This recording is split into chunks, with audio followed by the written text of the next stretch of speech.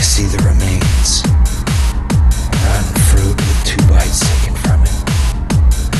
Adam, Adam, they continue, with the voices of playful children. Yes, I ate of that fruit, and yes, I died in that moment. But I'm not who I used to be.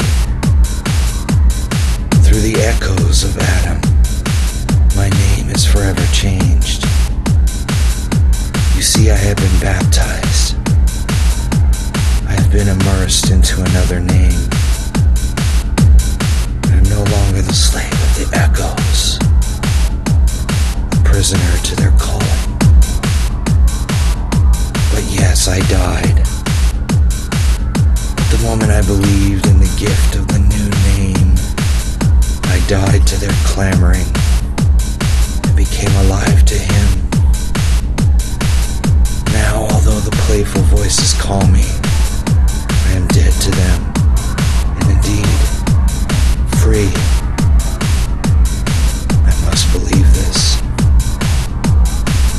The declaration has been made. My position has changed. I have been immersed into the name that is now my heartbeat.